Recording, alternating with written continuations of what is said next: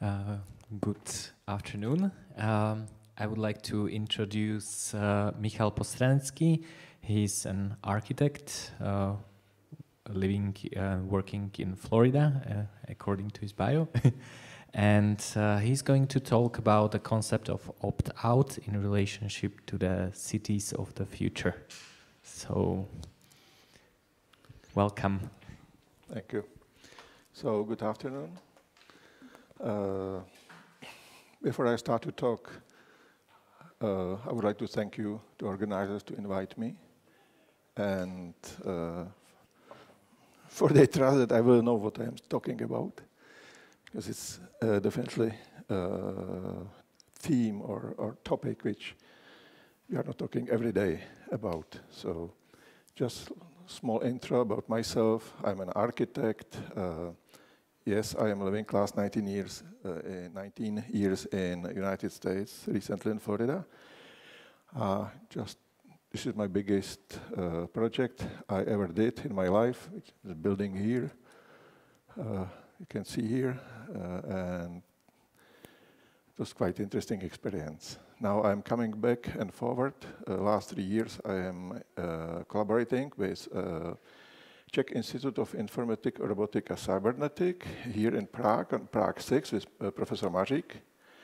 And he gave me opportunity to open a center of the city of the future, which means we are bringing partners together. It's an academic platform, neutral, politically neutral, we don't care who is who. And it is actually a neutral platform also to our vendors. So we have vendors from, of course, from commercial side, from business, but we also have a lot of municipalities.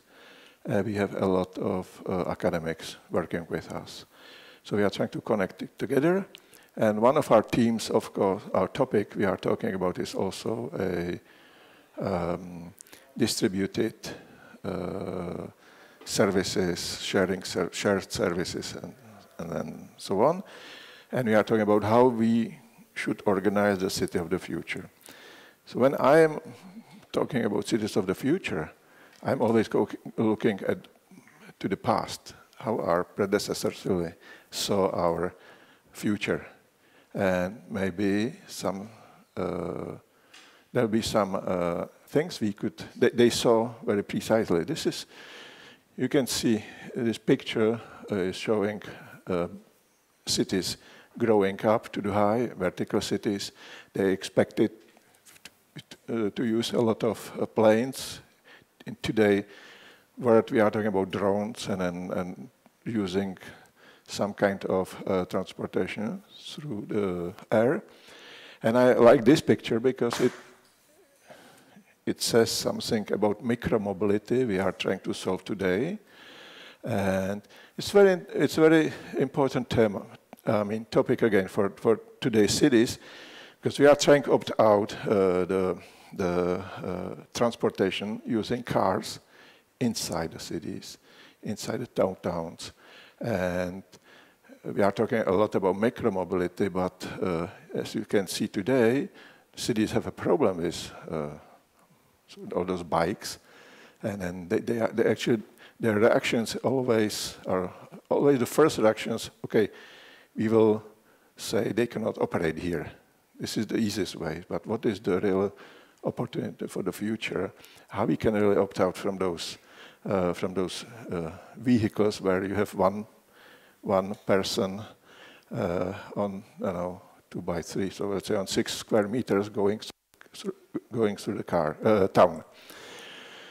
But what this picture also says, and that's my question, how it's going to look in the future if we will allow everybody to use something like this, some kind of micromobility transportation vehicle. And what if it will be autonomous? So you don't even have to do anything, just it will go anywhere we say it will go. And so it will be accessible for everybody.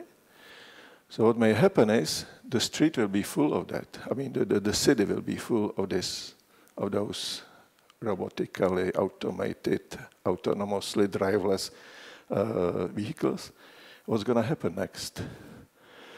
This is interesting picture. Now, those two pictures are actually, those renderings were done by the company which is called Otis. Otis is elevator company. They do lifts till today. Even in my building, we have actually Otis over there. But how it's interesting how they saw the future in the past. So they hoped that we will separate all those fast vehicles and then slow-going vehicles and then pedestrians, and we will have nice green areas on the floor of the city, of the open city space. And it didn't happen, of course. We are still in one space, and we will have to find some solution. We will really have to find what to do for the future, because that space is more and more crowded, and people are the last one who are actually allowed to that space, because there are all those vehicles there. So what are we going to do in the next? And I always say I believe we will, again, with that autonomous driverless cars and other things, I believe we will have to really find out how to change the whole space in the city. And then I'm talking about new Osmanization of cities. Osman was architect who changed Paris from 1853 to 1870. It may happen again in our futures, different way, of course. I'm not saying we will go and we will take down downtowns of our beautiful cities. Musk is not the first one who is doing Hyperloop. There was so many ideas before, but again, if I'm talking, we are trying to free the land and move everything somewhere else. But I don't know, is it really opportunity for our country? Because, you know, our D1, we call it highway, but really it's more parking space for the cars between Prague and Brno. So are we really able to do that? It's very interesting. This is a very interesting picture to me. I always heard about moving sidewalks. I never know what they mean. I always meant that it's sidewalk which will be moving. But this is what actually was their imagination, their vision of the moving sidewalk. And is this an opportunity we can use for our cities? I don't know. Probably not. Maybe somewhere in some theme park or somewhere else. But again, they were trying to solve somehow the future transportation inside the cities, and you see the same here. Again, a couple of levels. So, but the problem is it's very expensive, and we just don't have technology to do it. We do have technology, but we don't have really opportunity to do it in our city. And so, if you go, of course, if you go to Los Angeles or somewhere else, you can see many layers of intersections and highways, but even there it's a problem. But this is our vision, not mine, but I just took it from the internet, but this is some of visions of the city of the future today. So what they are doing is we are moving from the country, from villages. Everybody is moving into the city. I'm not saying everybody, but many people is moving into the city space, and we have to go higher. We have a lot of regulations today coming from master plan, but saying we cannot go specifically, for example, in Prague, we cannot go higher, more than 150 meters, and so on and so on. I think we have to go much higher, and then buildings will be much bigger, because all that climate change issue and other things. So we will try to probably in the future accommodate more functions in bigger structures. But we will see what's going to happen next. This is one of other interesting pictures of the future city. This guy it's famous French guy, architect, who is doing all kind of these renderings, and we are trying to move. He's saying we will go and move to the ocean, and we are trying to basically occupy other unoccupied areas, because cities will have to probably, if the truth is that ocean will raise up a couple of meters, maybe in the future, there's a lot of cities on the coast, and they will have to move somewhere. So, and this is the version of city on the ocean, actually. So this is our ability where we are right now. We are connecting everything. We do really have a lot of technology. We can talk to each other across the ocean. My work, 70% of my work is done over the internet. I'm using, of course, WhatsApp. It was Skype before, or other different communication tools. So I can really reach and manage many things in one time. One of things we are also doing right now is working with the guys from health department and then from that health industry, and we are working on telerehabilitation. We even build up one unit which will be introduced next week for one fireman who was injured. He is not able to move too much, but now we will be rehabilitating, and with foundation which is called RegiBase, we just prepared this unit. It's like container solution, and we brought it to his house, so he doesn't have to go every day to exercise and rehabilitate. So we brought it to him, and now we are. This is not a picture, of course, but we are the man who is rehabilitating, or woman who is rehabilitating with him, who's is using just very simple things, and then they have face-to-face contact. He can always control him if posture and everything is right, if we do things right. So we have a huge opportunity to talk to each other, and we can find new type of businesses, but we can also find new type of services and way how to do things. What this is right now big for many cities around the world, and sometimes I think that we don't talk about anything else than about so-called smart cities. I call it Smart City 007, as a James Bond, you know. He has all those tools, and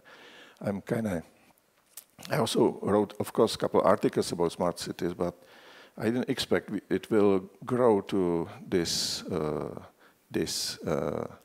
would say, I don't know, would call it nicely, but to this situation that everybody talks about smart city, and that it's everything. What you can talk about everything. It's always smart city. So, but true is we are implementing technology into anything what we can. So it's smart energy networking, smart metering, compute, automotive industry, medical. I was talking about that. All industry. Which is using a different team, which is called, our name for them, it's called Industry 4.0. It's basically the same. They have the same principles. Everything is connected to everything. There's a vertical and horizontal connection, connection human to robot, robot to human. You will see further what I am meaning by that. And the truth is, it's helpful, of course. We know how to organize things better. We know we can dig a lot of data. So I have better knowledge about existing cities. Use it using BIM, Building Information Management tools, and software, so I can build, project new cities or new buildings through those tools. I can share everything with everybody on the team, which is very, very good. But the truth is that when I started, I had to draw everything by hand, and my brain was working with my hand. It was very quick. It is still very quick connection, but we are losing this skill, and sometimes we are focusing only on shape of the building, and then and how everything will be connected inside. And we are losing knowledge about how it should be organized inside, so it works for the people. And the same as with the city. I am the Čirk, the building where I am right now. Prague 6 is actually, the building won some prize for architecture, but it's very difficult for us to live inside that building. They call it smart building, but it's not really smart because, so always the, how do you call it, reality, shades are always moving up and down how they want, there's not either one switch, or so you cannot switch on and off simply way your light. Everything is controlled by something. It doesn't work always. But I have a space like this, and above me is a kitchen. And when they end they work, I can hear everything going out because nobody was thinking about how to insulate everything. So technically, it's a very smart building, but my guests think they are sitting under the toilets, and there's 1,000 people coming in one side and putting all what they have inside themselves, they put in one time. So we are losing sometimes that knowledge to the technology because that. So I think there still should be some, I believe, there should be some, we should focus more on our skills, own skills, as a people, not about what we can do only with technology.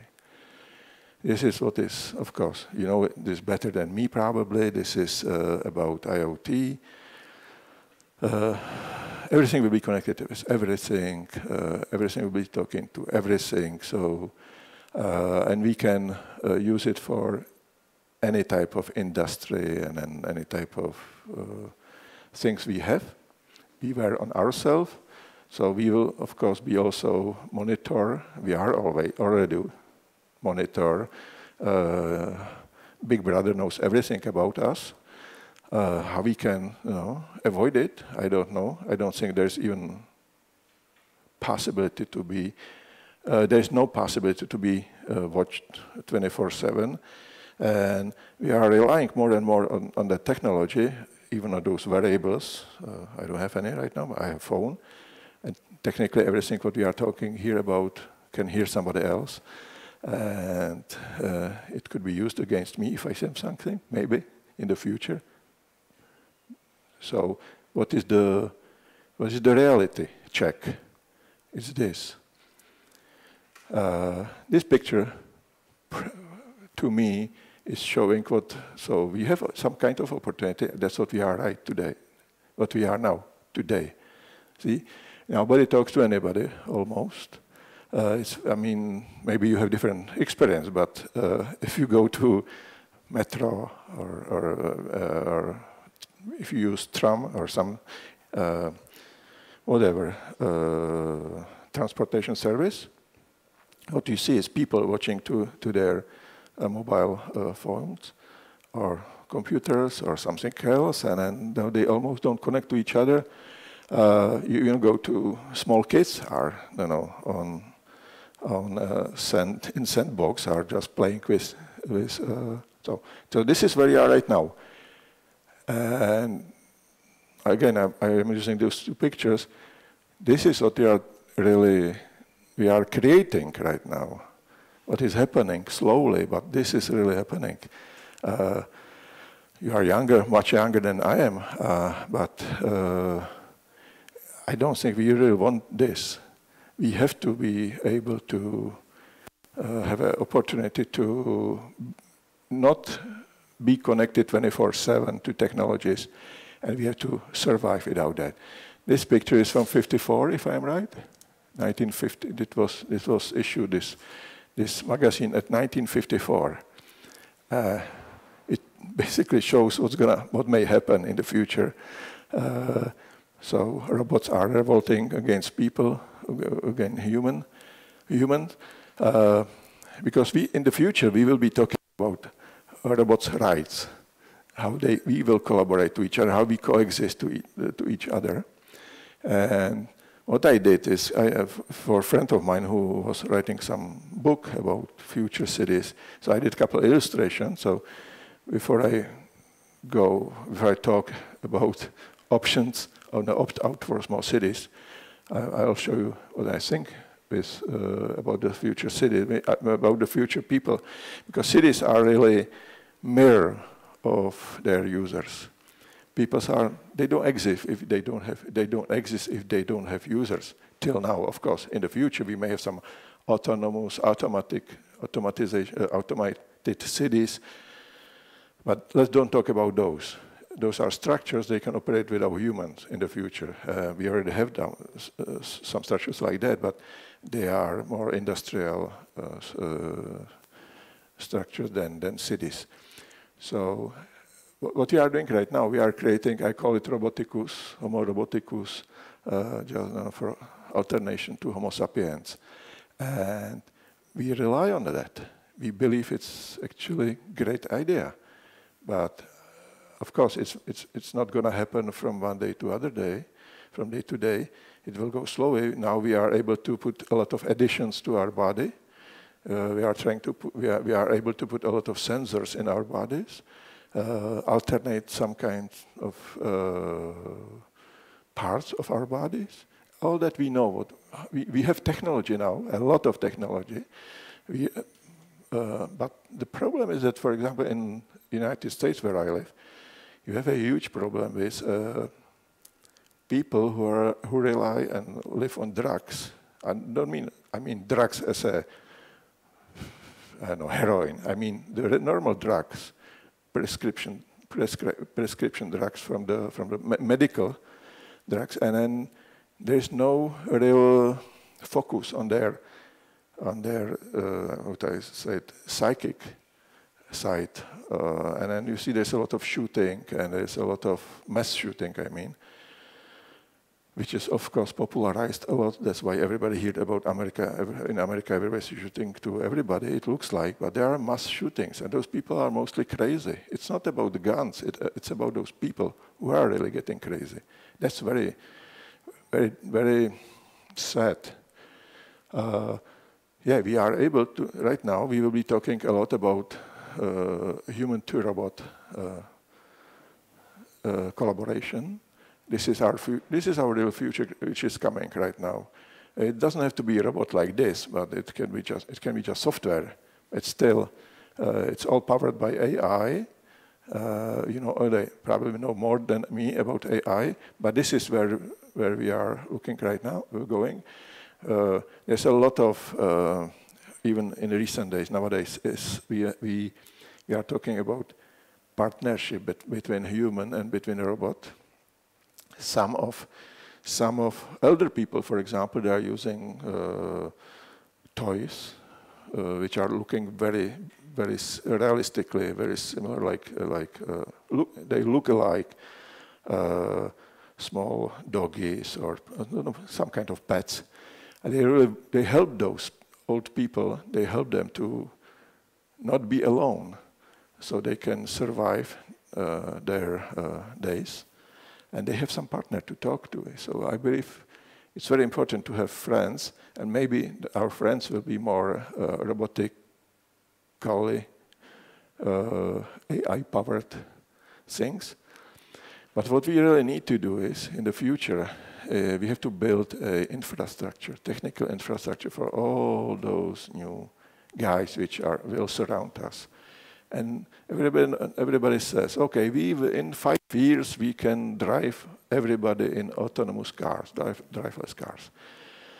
And it will help us a lot. It's not really true. We will find a couple driverless cars which will be able to drive through the cities, but not all of them, because for all of them we need completely different infrastructure than we have today. And we will be relying a lot on things like 5G technology, which has to be spread, all those beacons has to be spread around us in the town. So signal is not weak somewhere, so it function the proper way. And it will take many, many years. So yes, there will be some autonomous driverless cars, but I believe much sooner there may be a lot of different things around us. A lot of, I'm not saying robots looking like this, but normal small things which will be running around you, and you will not know what's their function for, but there may be even more robots like that, more than people on those streets. And this is the future we have to count on, because it's going to happen. Right now, I think it was in Atlanta, they were solving a problem. If small robots which is wearing pizza to his client, good, I can end it immediately. Just tell me how long you want me to talk, and so the pizza is going through town, crossing the crosswalk. Now, who has the right of the way on the crosswalk? Pizza robot or car? Or no, you would say it's normal. It's simple solution. No, pizza robot has a why? In the future, they will have to communicate. In the future, we may not have even some crosswalks, because why we would have crosswalk if my body, through some tools, is communicating with all those cars. There will be one mesh network somehow connected together. Information from me will be about me will be immediately somewhere else. But what if I don't want anybody to have information about me moving through the town? It's something that we have to really find out how to solve this problem. How we can opt out from those technical, the word when everybody knows everything about myself and they can use this information. This is just a picture I was trying to talk about. We talk about gender a lot here. I don't know if here, but in US there's a lot about. There's a woman, there's a man, and there's some couple. I don't know how many, 20 genders. Also, what they are able to define. But what we will be talking about are new kind of relationships between people and a robot to robot, and even our relationship is changing. You can see it. It's completely different. It was many years ago. So what we are creating, really, to me, how I see it is I call it cybernetic digital twin. So for the future cities, we are really talking about digital twins of cities. So we will be able to manipulate or function or turn off and turn on some functions in the city. So we are using technology to connect everything to everything. As I said, we have sensors in everything, so we can control the usage, and so it's perfect. The problem is that if you centralize this control, it's extremely dangerous, because somebody can take over control over it. So what I am working right now, and I'm proposing, we have to find some, I call it opt-out. We have to find some way how to not be dependent. How we don't depend on big guys or companies really owning the cities, because if they want, they turn on the gas, they turn off gas or electricity, You have no opportunity to then to do what they say. You have to pay them whatever they say. So we are working on, I call it off-grid solution or island solution, and we are focusing with my group in that Center of the City Future. We are really focusing on on solutions when you can really opt out from those big companies and big technology guys, and have your own solution for the cities of size 500,000, 5,000 people, which is half of the population living actually in Czech Republic.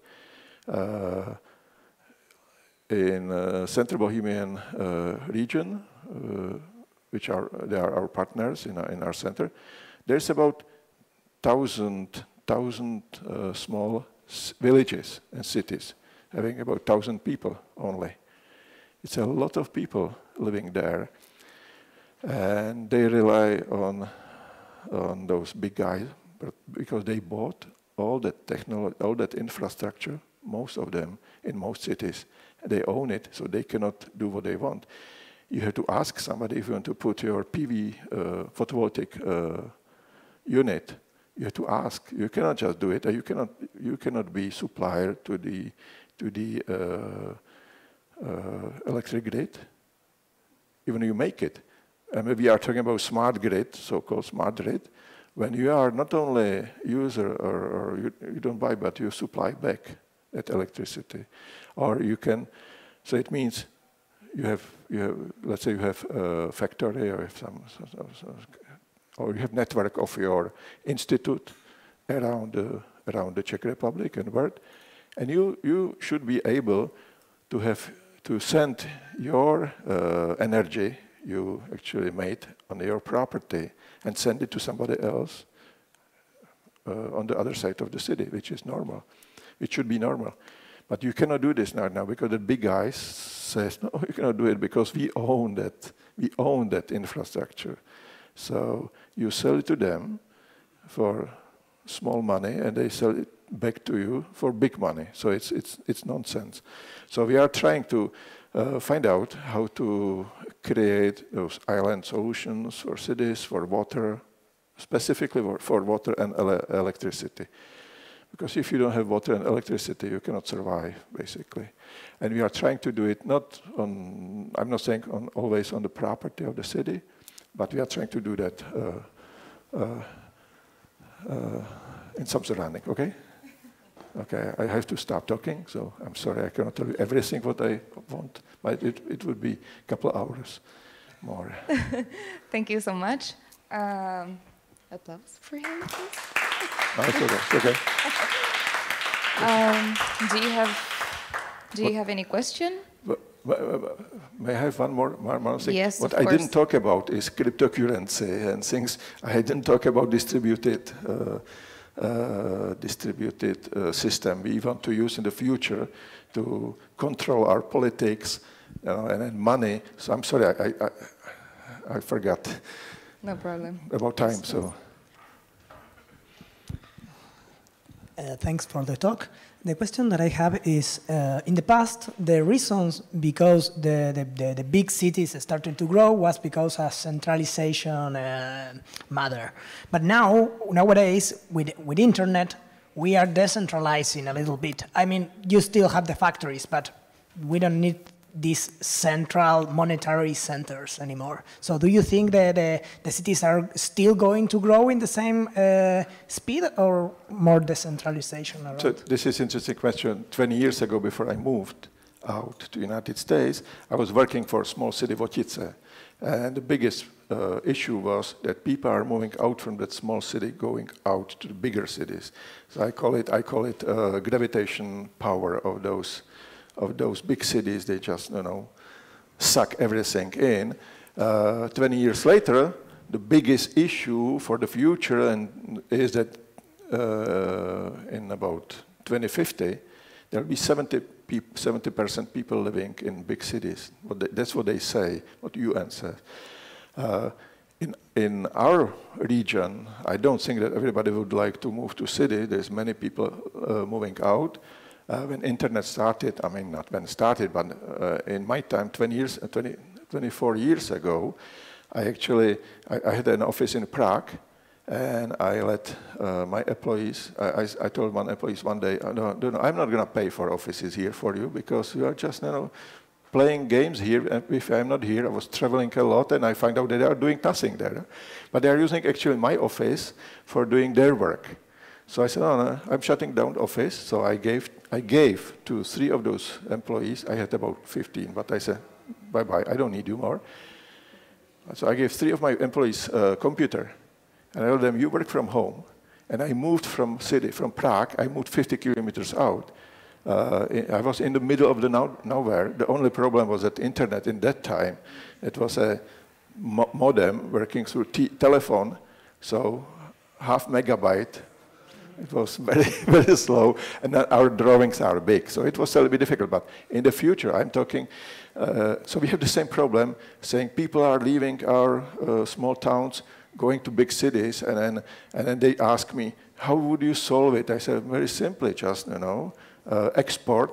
export work from big cities to the countryside. And how we will do it? And so you have internet, you have so many opportunities to do that. And also, you can set up those small hubs. I call it hubs on the wheels. You just go out and set up some provisional hub over there. When I was really small, even before, there were buses going with books, libraries. There were buses going with they were doing tooth surgeries. And you have buses now going, they are, even in the United States right now, you can find out taking your blood or checking your blood or your sugar. So there's a lot of opportunities we can use. But people are always interested to go to cities because there are different kind of opportunities. And of course, you can do robotic orchestra playing, in a known symphony hall, but you can transfer this experience through the internet, but you don't have the same feelings. Like we are talking to each other right now, we are using some expressions, and you can understand what I'm saying because I'm also using my hands, but this is different world. If you just do everything through the internet. So that's why you go to city, probably. But there's a lot of people who want to go out. Sorry. So thanks for the talk.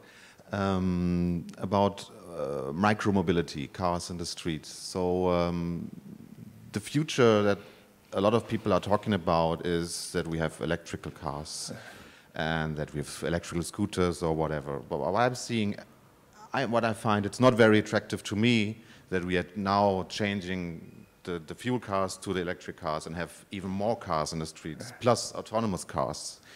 Do you think the story of owning a car can be, how to say, can be changed to a story of shared mobility?